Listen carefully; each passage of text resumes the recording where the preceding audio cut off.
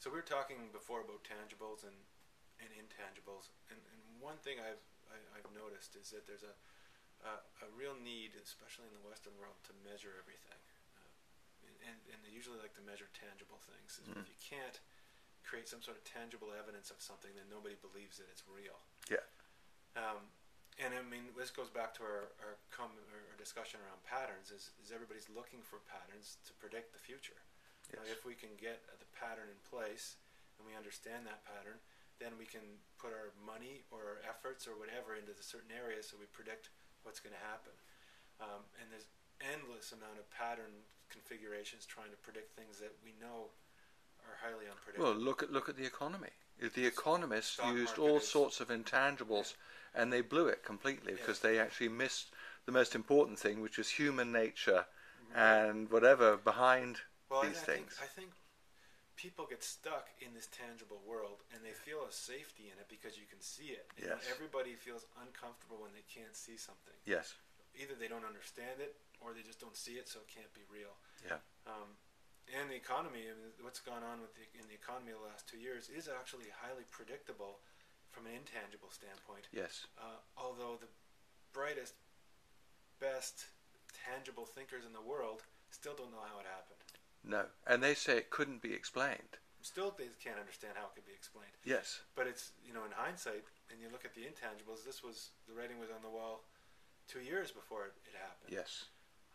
So you get to the point, especially when you're dealing with money, where people really want to deal with tangibles. I'm not going to put money into anything unless I can do this, unless I can tangibly measure the risk. Yes. Because really, patterns tend to be, we don't like taking risks as humans.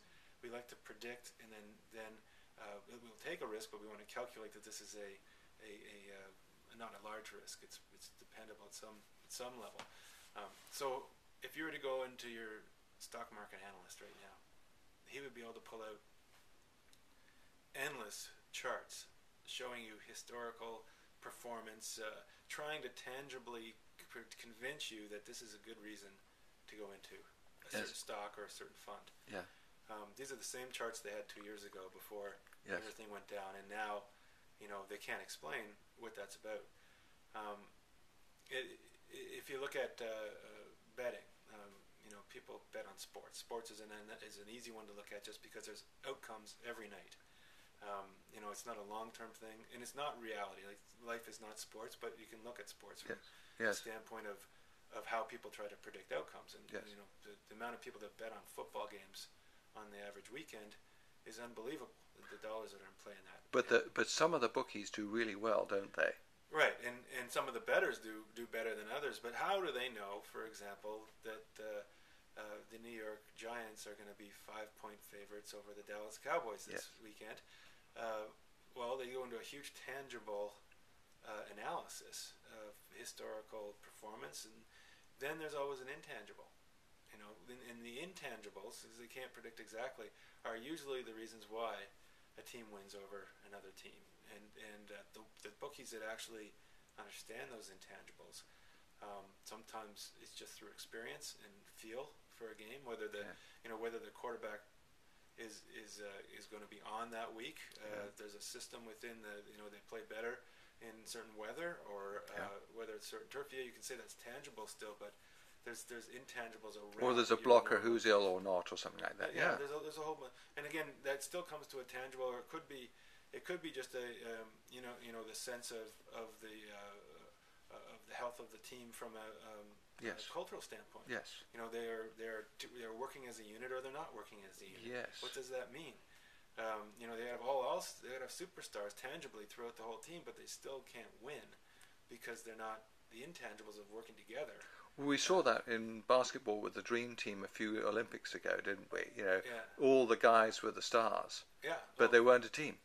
So the intangibles were missing. Yeah, and I mean, if you're going to go by tangibles, just purely who pays the most for the players, more than not, the team that doesn't pay the most. And there's a certain tangible level that you have to beat in the game, but after that, it's the intangibles that make the difference. We see this with school, don't we? Everyone's trying to measure the tangibles.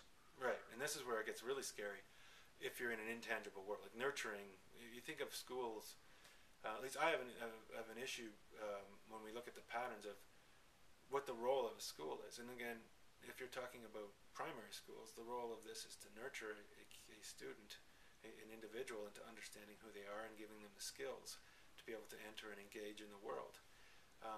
That's a very complex relationship, much more complex than a transactional relationship where we are exchanging goods and services and there's a money in hand in that expectation.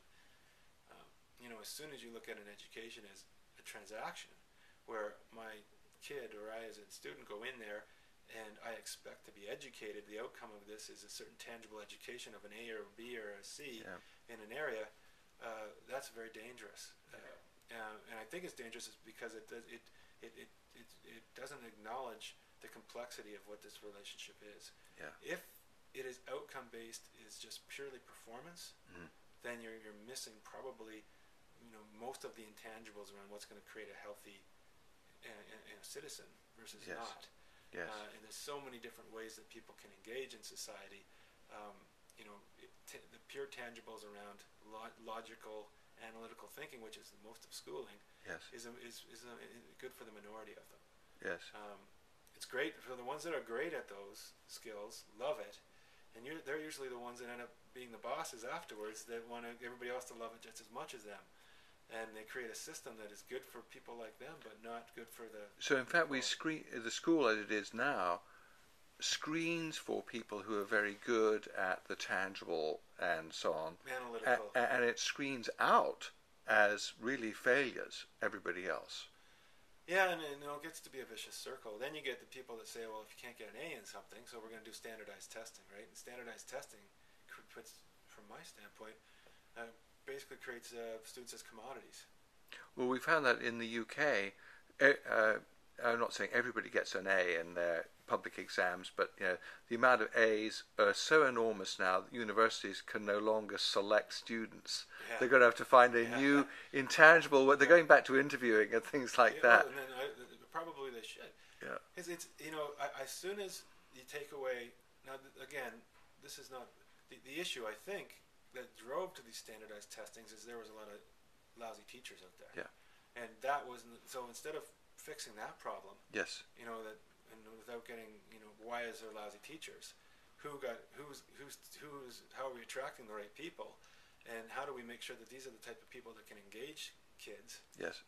And get them to be engaged in their lives in however way they need to be engaged. Yeah. They go to standardized testing.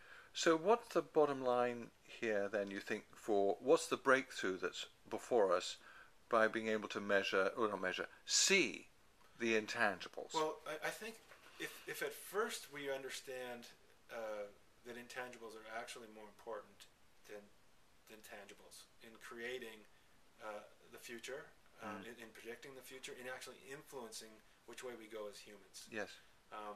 And that the tangibles are nothing more than an outcome of the intangibles. Oh, right. So the tangibles follow the intangibles. Yes, and the tangibles are immediate. Right.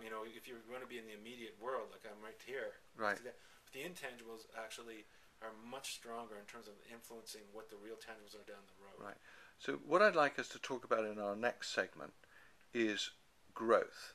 Everybody talks today about growth. The economy is based on growth. In a way, people even see children, growth as being a tangible rather than an intangible thing. I'd like in our next segment for you to sort of shed some light on your views of what growth is.